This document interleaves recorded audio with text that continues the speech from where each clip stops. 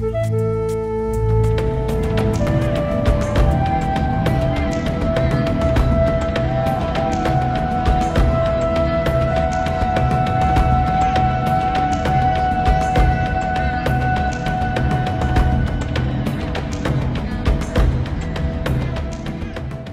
hi there, and welcome once again to In Search of Christianity, brought to you by Bible Talk. I want to greet you in the precious name of our Lord and Savior, Jesus Christ, on behalf of myself, Mark, and Alice, and just glad you can be with us for this program tonight. Today, whatever time you're watching it. Okay. We're going to continue on, and as I talked about in our last program, the format's changed a little bit. You really need, if you're serious about this Bible study, it would really be good, in addition to having a Bible, which is always a good thing to bring to a Bible study, to have something to take notes, jot down scripture verses, if you're serious about this study. And if you're not serious about this study, well, there's a lot of junky stuff on television you can go watch, so just... Okay. The word will go forth and accomplish what the Lord wants. Amen. So, but before we start, I'm going to ask my dear, sweet Alice if she'll ask God's blessing on our time together in this session. Hallelujah. Father, we do. We praise you. We thank you. And we ask you, Lord, to just guide and direct this word tonight and have it accomplish what you want it to do. We just open our hearts to you, Lord, and have you fill it with your word, your precious word. Amen. Amen. Well, we're going to talk, we had intended, and I mentioned this in our last program, that we were going to talk about love, and just didn't get to it because we did other things that the Spirit of God led us to. But I want to talk today about the love of God. Now, I've talked about, and a couple times now, and I think this message should be getting through if you've watched the program, about the importance of words and having a common understanding of the meaning of words so that we can communicate effectively with one another, all right? So let's start with Christianity, because this is, again, we're seeking true biblical faith, true biblical Christianity in our own lives, okay? That's what's most important. So Christianity in a word.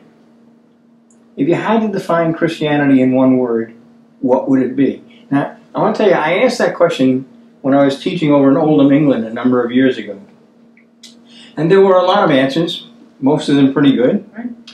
But I had a direction I was going, and I had something in mind. And I said the word that I chose for that period was dangerous. Christianity is dangerous. It's not presented that way. And I'm not talking about ISIS or Islamic fanatics. I'm talking about God. Because true Christianity requires the denial of self and death to self. That's dangerous. That's dangerous. Except it's not. Okay. But the most important choice, I think, if you had to describe Christianity in one word, that word would have to be love. That's right. Okay? So I want us to have a clear understanding of what love means. It's not about feelings, okay? You know, back in 1974, a guy named Morris Albert wrote a song called Feelings, which was a big hit at the time. And it was so big for years, it was recorded by, dozens and dozens of very, very famous singers of the time, and by bands and orchestras. That's what the world has been training us to believe, is that love is about feelings. You see, the world says, both in song and in story and movies and television, and it says this in order to train you in the ways of the world. I'm going to give you a dictionary definition of love, what the dictionary says, right? So I went to dictionary.com, which is it comes from the Random House Dictionary, which is very well respected, right? And these are the three primary definitions they give of love. A profoundly tender, passionate affection for another person. a feeling of warm personal attachment or deep affection as for a parent, child, or friend. And the third is a sexual passion or desire. The first two is affection. Is affection a feeling? Affection is absolutely a feeling. Sure. Absolutely. Then the third one is wrong. Well, it's a feeling. It's not emotional. I want to disagree with you. That could be considered lust. No, it is lust. It is lust. That's exactly what it is. Yeah. Sexual passion or desire. But it is definitely a feeling. That's why you can't be guided by feelings. Right. That's the very reason you can't. Now, let me say this. All feelings are not bad. No. So when I say love, I'm saying it's not a feeling. Of course it can be a feeling. But it's not based on feeling. It's based on choice. Okay? It's what you choose to do. And oftentimes, when you choose it, sure you'll feel it. Okay? Now, there's also the agape. Well, this is what it is. Agape. Yeah, we're going to get into we'll get into the different words used in the Bible about love, because that is important. All right. The fact of the matter is, you can have strong feelings towards somebody and not love them. Your feelings may be feelings of anger. Your feelings may be feelings of hatred. Those are strong feelings. That's not love, right? But what I'm saying is, the first thing you need to understand is that love, while it can encompass a feeling, it has to be a choice that you make. I think where people we're talking about God's type of love. Right. And I think people have a difficulty with that when on the Sermon on the Mount, when Jesus said you must love your enemies, people are looking at feelings. They can't feel love for that. That's why we're doing this study. Exactly. Because we're looking for, and it's based on the Sermon on the Mount, Yes. we're looking for what true Christianity is, what the true mind of Christ is, what the true acting like Christ is. What that is A choice. But how can you love your enemy? It has to be a choice that you make. Mm-hmm. You're not going to feel love towards them. No. Otherwise, they wouldn't be your enemy. Exactly. If you like them, they wouldn't be your enemy. Apply those three things to love your enemy, and you wouldn't want to. That's the whole point. Yeah. So you boil that down to a choice. You choose to love somebody that you don't like. And people get so confused because they think you have to like somebody or in order to love them. You don't have to like somebody to love them. No. They don't have to be nice for you to love them. No. They don't have to be your friend for you to love them. That's what we need to talk about. I don't want to spoil your thunder, but I'm going to go somewhere.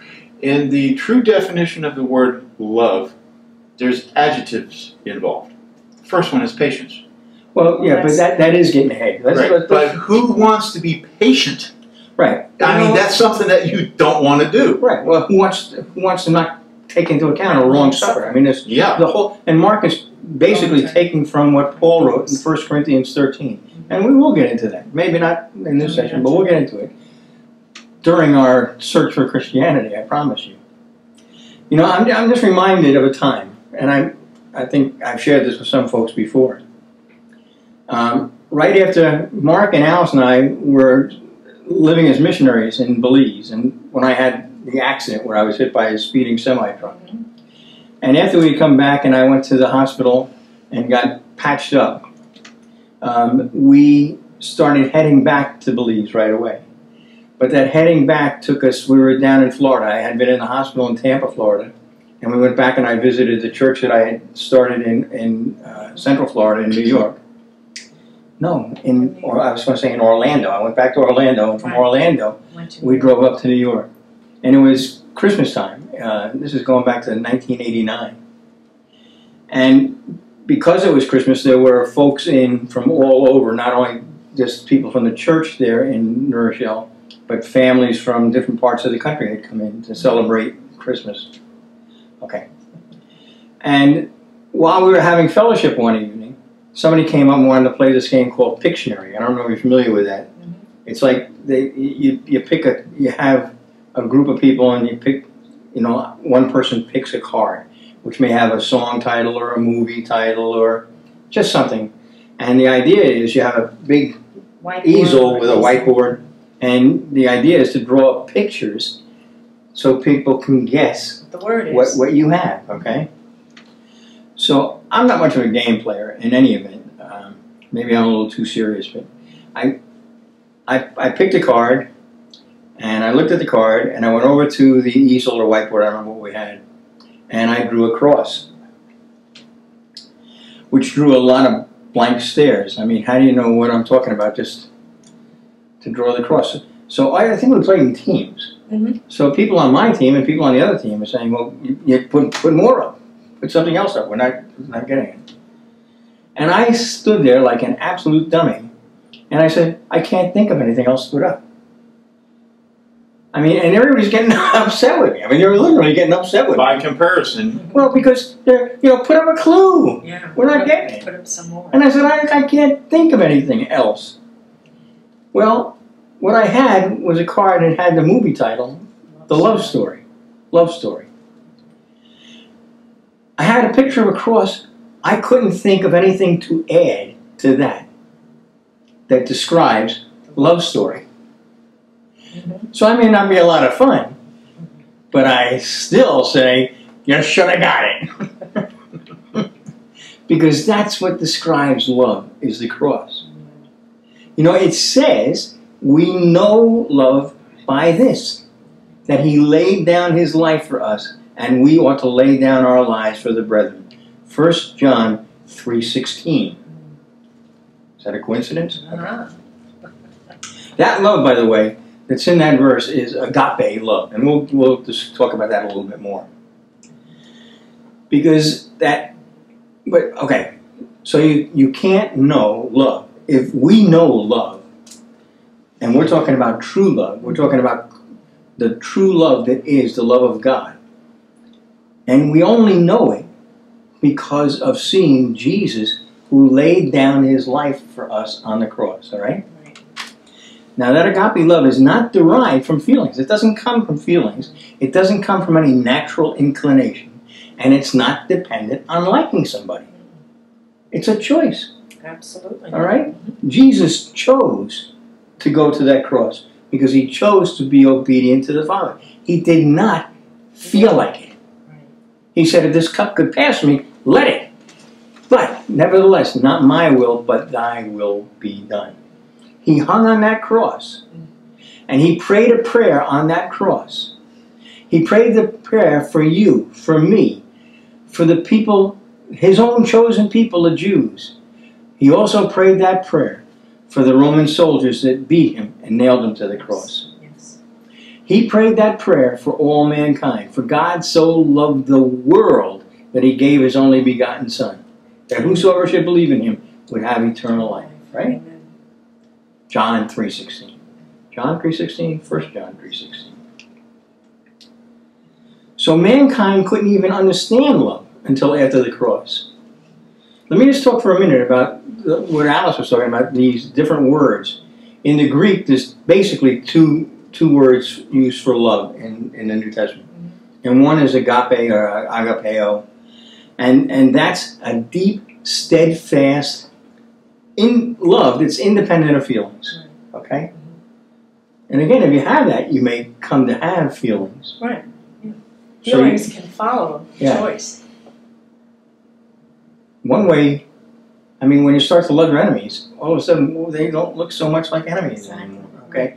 Because all of a sudden your love starts to have compassion and mercy on them, like God. Because it's God's love that you're loving them. Right. And the other word is phileo.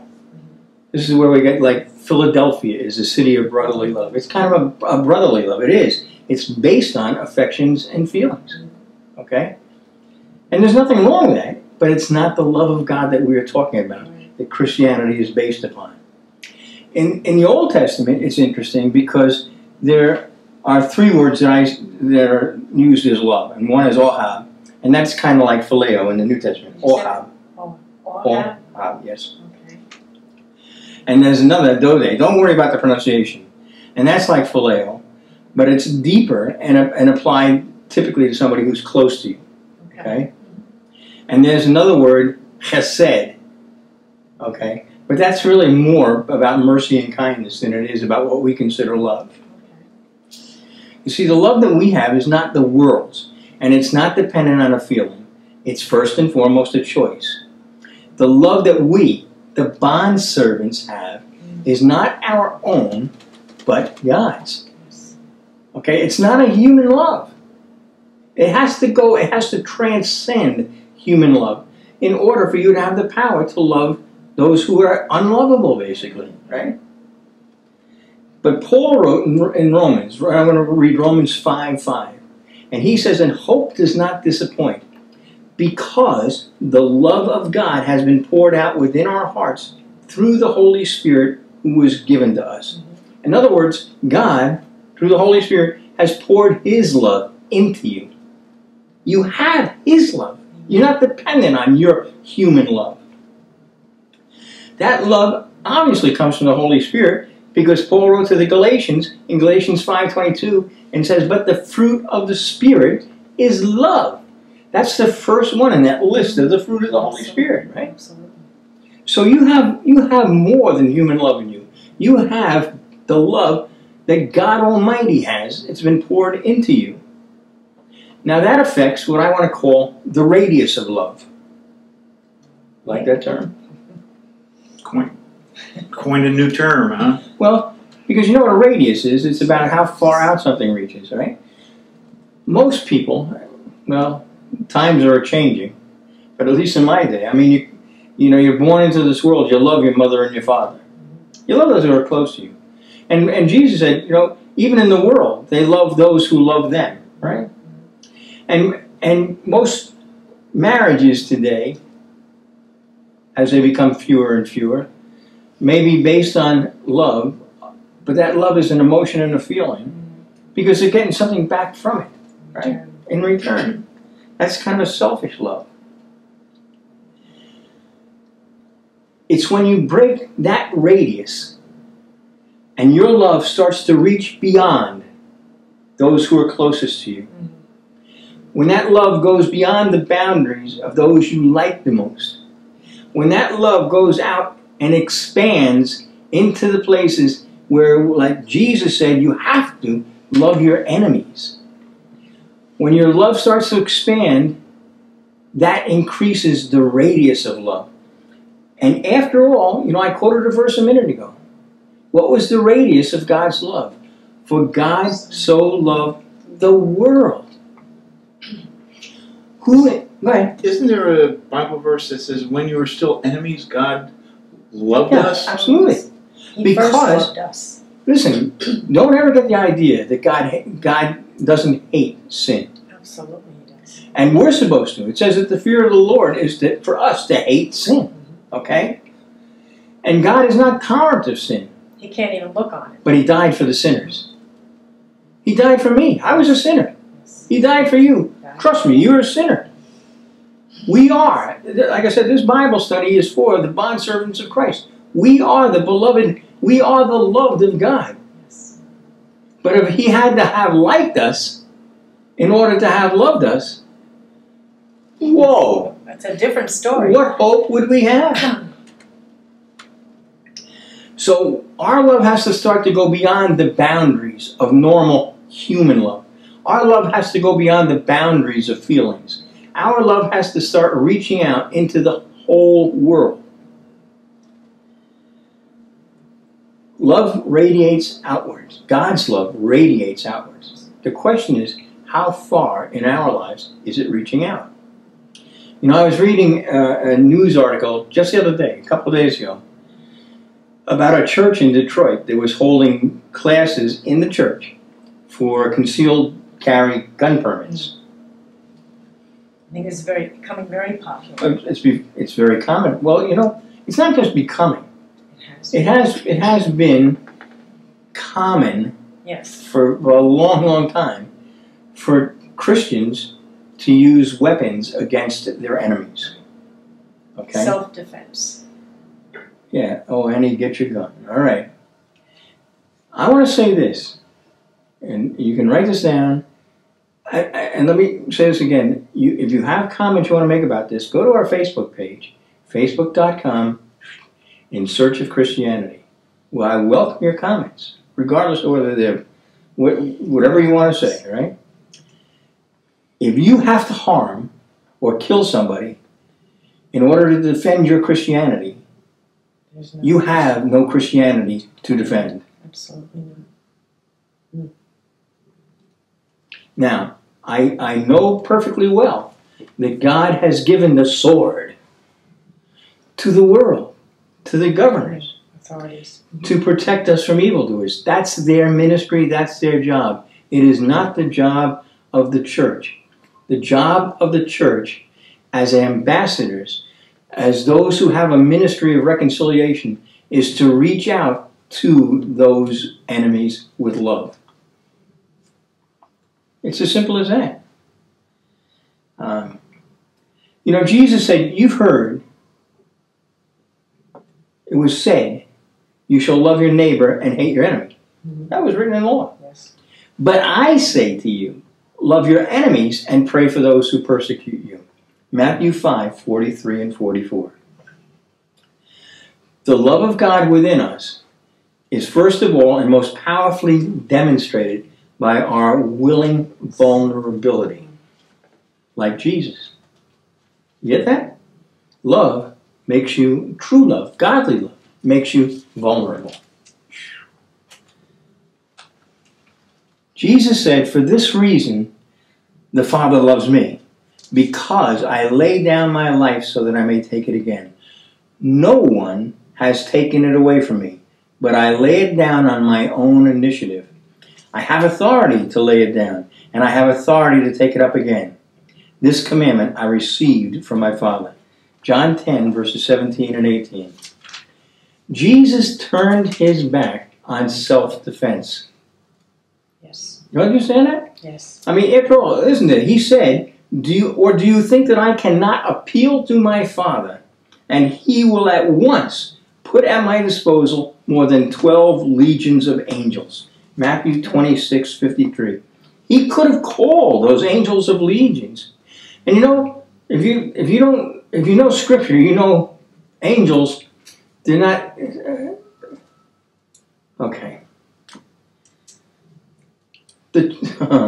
How hard has the church, that's a little c, for centuries, struggled or worked to portray angels as like little girls in prom dresses. You see these pictures of angels, they're very, you know what? Angels are mighty warriors. Mighty, mighty warriors. They are incredible. How many angels went out at the time when Jerusalem was being sieged and wiped out, what was it, 183,000 warriors, soldiers, right? When John the Baptist's father, Zacharias, was in the temple, and Gabriel confronted him, announcing the birth of John, and Zacharias doubted him, Gabriel said, I am Gabriel who stands before God. Stands in the presence of God. You don't want to mess with angels. Okay? Jesus could have called legions of angels to defend him, but he chose not to. And you know, David prayed in the Psalms that God was the defense of our life. Absolutely. Who should we dread? He's the defense of our life. That boils down to true faith in God, who is in control. So you can say in the face of anything, if God is for us, who can be against us? Amen. It has to come to that place. It has to come to that place where your trust in God's love for you is absolute and complete. So you fear no man. I've said this so many times in my ministry. Show me a man who fears God, and I'll show you a man who fears no man. A man came to Jesus, I think it was a lawyer. These are not ambulance chaser lawyers. These were lawyers who knew the law, the word, the scriptures, backwards and forwards, and asked Jesus, what's the foremost command? And Jesus said the foremost is, Hear, O Israel, The Lord our God is one Lord, and you shall love the Lord your God with all your heart, with all your soul, with all your mind, and all your strength. The second is this: you shall love your neighbor as yourself. There is no other commandment greater than these. Mark 12, verses 29 to 31. That's what Jesus said. Who is your neighbor? Who is your neighbor? Think about the parable of the Samaritan. Notice I didn't say good Samaritan, because no man is good. That's right. That's what the Word of God says. God doesn't call us to be good. He calls us to do good. He calls us to be holy. This man, the Samaritan, did good, excellent, Yes. by having compassion and loving and helping somebody he didn't even know, That's right. who had been beaten on the road, right? So Jesus said, if you love him, Jesus answered and said, if anyone loves, that's that word agape again, right? If anyone loves me, he will keep my word, Yes. and my Father will love him, and we will come to him and make our abode with him. John 14:23. This is why it's so important that we never get disconnected from the Word. How are you going to keep his word if you don't know it? And more today, the church is becoming disconnected from the Word. It boils down to, we're about to run out of time here. I can't believe it. It goes so fast. Everything always goes back to humility and pride, Yes. right? Paul wrote to the Philippians and said, make my joy complete by being of the same mind, maintaining the same love, united in spirit, intent on one purpose. Do nothing from selfish or empty conceit, but with humility of mind, regard one another as more important than yourselves. Philippians 2, verses 2 and 3. We need to start reaching out and loving others. Regardless of what they look like, what they act like, we need to love them with the love of God. Friend or foe, we need to love them. God doesn't ask you to like them. God doesn't ask you to make friends with them. He asks you, no, he commands you to love them. That's where the power of God is. Amen. Love never fails. Never. Love conquers all. Amen. We need to get to that place where we start loving our enemies, where we start praying for them as Jesus commanded. Let the world deal with the terrorists. You need to start praying for them. Amen. You need to think about the love that Stephen showed as he was being stoned to death in the book of Acts, in Acts chapter 7, when he said, Father, do not hold this against them. And that word of love reached out and touched a young man named Saul of Tarsus, who was holding the coats of those people throwing their stones.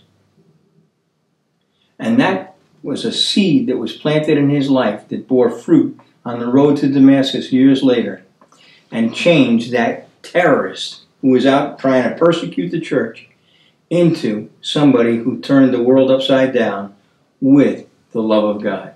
Hallelujah. You said at the beginning that you need the Bible and a notebook. You might try a concordance too. Oh, yeah, no, that's a really good point. Yes. Yeah. If you don't have a concordance, get one. I said the words are important, the words are powerful. Start looking things up. Start. It says It makes study such a to difference, show yourself approved unto God. The word love is a good word to start with. But study to show yourself. Amen. Work at this. I said, last week I said, the way we're doing this now is going to require more work on your part. Hallelujah. Thank you, Lord. Father, I just pray that we would have that heart to diligently seek you and the things of you, that we might love even as your son Jesus loved. God bless you and goodbye. Until next time. Far away stood an old rugged cross, the emblem of suffering and shame. But I love that old cross where the dearest and best for a world of lost sinners.